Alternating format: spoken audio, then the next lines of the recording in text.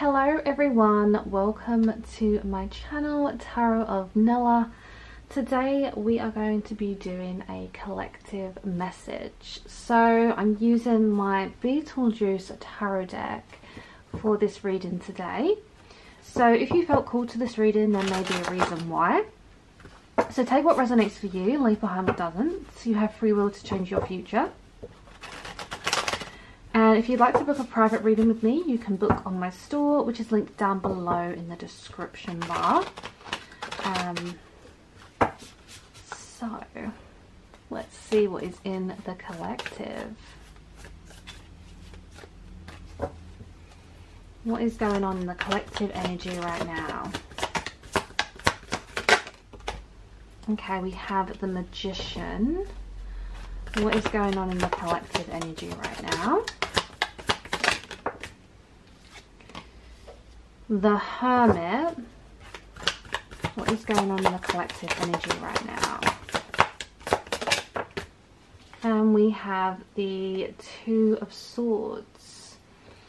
Okay, so in the collective, it does seem that there is quite the energy coming forward of needing to figure out what it is that you want. That's overall the theme that I'm hearing for this reading today, because it seems to me like you're a bit torn between what you should be creating or manifesting right now. You can see clearly with the Magician card, it's about these new opportunities coming in, and it's kind of like when we think of manifestation, it's kind of like the things that we want to manifest needs to kind of happen at a certain point, otherwise we lose track of what we're trying to manifest. So because you have the Hermit in the center, the Hermit card, and I love the fact it's Bob that's come out here, one of my favorites, it's kind of indicating that you may have lost your track a bit. You may have lost a bit of your track on where you're going, because you feel like you're at this point of needing to find what it is you're trying to look out for and manifest, because the Two of Swords makes me think you've changed direction. You may have changed direction recently, and I feel like you're pushing against something. You can see her pushing against this door, right? So it's like you're shutting something out. You're shutting a part of yourself out that you used to have, because you've changed. Things you used to want, I feel like you don't want anymore. So you're kind of soul searching at the moment to try and find what you do want now. So it's like a part of you, yeah, you've kind of shut off. You know, we do have the Seven of Pentacles at the back. So this is kind of the energy of having that light bulb switch go on and realizing what it is that you do want. Because this is about putting in the work, putting in the graft. So it's kind of like you're at this dead end in this sense, where you're kind of just like, you've given up in a way, and you're kind of like, now where do I go from here? This is what this Seven of Pentacles card is telling me, is that you've kind of given up the will in something in your life, and now you're kind of looking for some type of direction or purpose. So what is this Magician energy?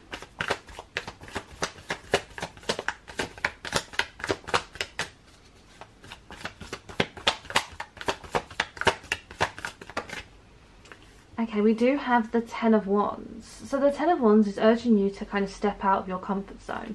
Ten of Wands is actually about when we're releasing heavy burdens and weight, which just means when you feel pressured by society, your environment, or your surroundings to have certain things in your life, whether it comes to a new house, a car, a new job, and that new relationship, whatever it is, it seems to me you feel a bit of pressure, because we all have, you know, create things differently in our life at different times. We don't have to have everything the same as everyone else. And I feel like this is sometimes the issue going on in the collective, is because we feel like we've always got to be one step in front of the other person. And that's why we have this Ten of Wands coming out, because it's saying, look, slow down. You're going to burn yourself to the ground if you work too hard. You're working just fine, but this is why you're getting confused with certain things that you're trying to attract. What's this Hermit energy? Because if we think about it, manifestation is meant to be fun. It's not meant to feel like pressure. What is this Hermit energy? We have the Knight of Pentacles. Okay, so with the Knight of Pentacles, it's kind of like this competitive energy is what I'm picking up. You know, with the Knight of Pentacles, we have this type of energy where it's kind of like you've put yourself forward for a position. You've put yourself forward for some type of role, application, or theme moving forward. Because the Knight of Pentacles is like saying that you need to learn more about what you are putting yourself forward for. Because it's kind of like you're sitting and waiting for something to happen, and then you're kind of waiting for your name to be called. You're waiting for that, you know, real type of acknowledgement. So if you, it's just kind of an interesting message here, because if we look at this card, she's like a beauty pageant girl, right? Say this is something you used to do. You used to do modelling, you used to do beauty pageants, you used to do something that you strayed away from that path now because it's no longer you. That all those things you used to do is no longer you. You've changed, you've evolved, you want different things now, and that's fine. You've outgrown the past, you've outgrown the old hobbies or the old career, the old interests that you used to have, because they no longer, you know, is something that you want.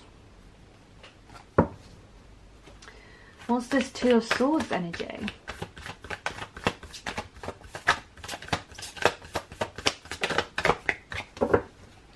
What's this Two of Swords energy?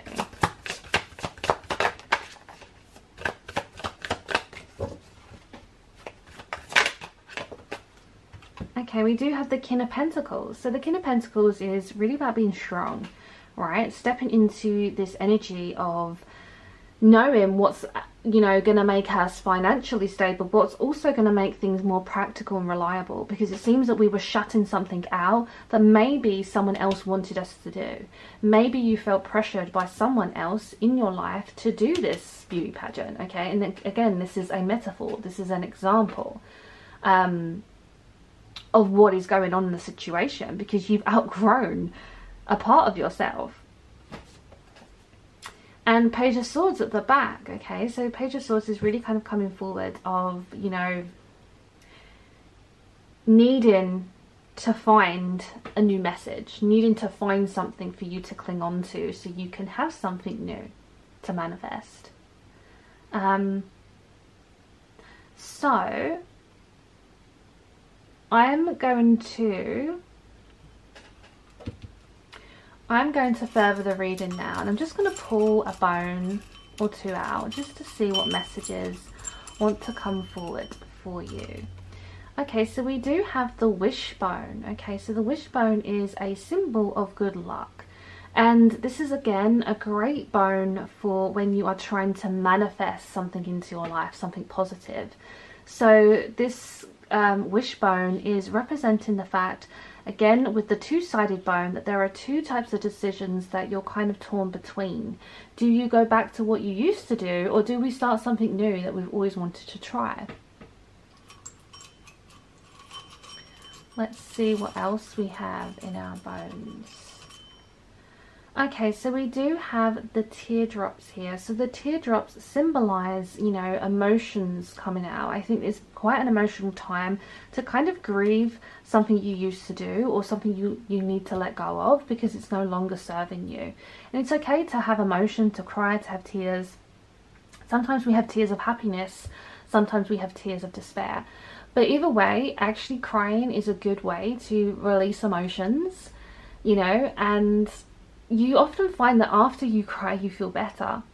So if there's something you're kind of crying about because you didn't win, or there's something you're crying because, again, an old part of you has gone, either way, it's good to shed those tears, okay?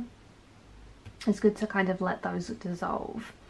So what we're going to do now, I'm just going to get my casting board, and we're just going to kind of throw some charms on here, just to see if there's anything else kind of coming through within the reading.